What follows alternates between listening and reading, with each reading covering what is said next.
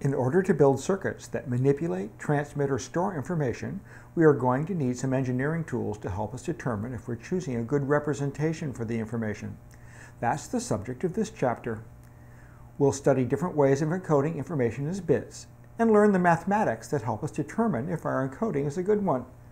We'll also look into what we can do if our representation gets corrupted by errors. It would be nice to detect that something bad has happened and possibly even correct the problem. Let's start by asking, what is information?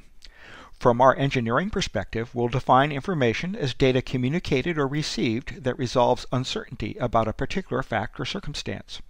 In other words, after receiving the data, we'll know more about that particular fact or circumstance. The greater the uncertainty resolved by the data, the more information the data has conveyed. Let's look at an example. A card has been chosen at random from a normal deck of 52 playing cards.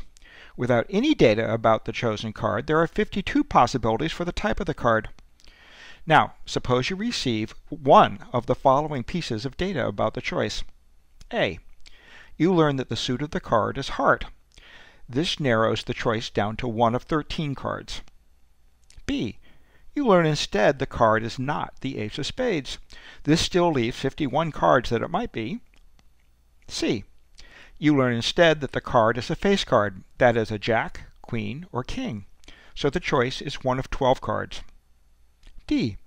You learn instead that the card is the suicide king. Our little blue friend is showing us that this is actually a particular card, the king of hearts, where the king is sticking the sword through his head. No uncertainty here. We know exactly what the choice was.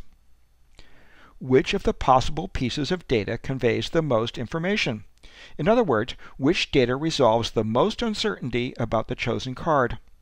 Similarly, which data conveys the least amount of information? Before we talk about the mathematics behind the correct answers to these questions, vote for your answers in the following poll.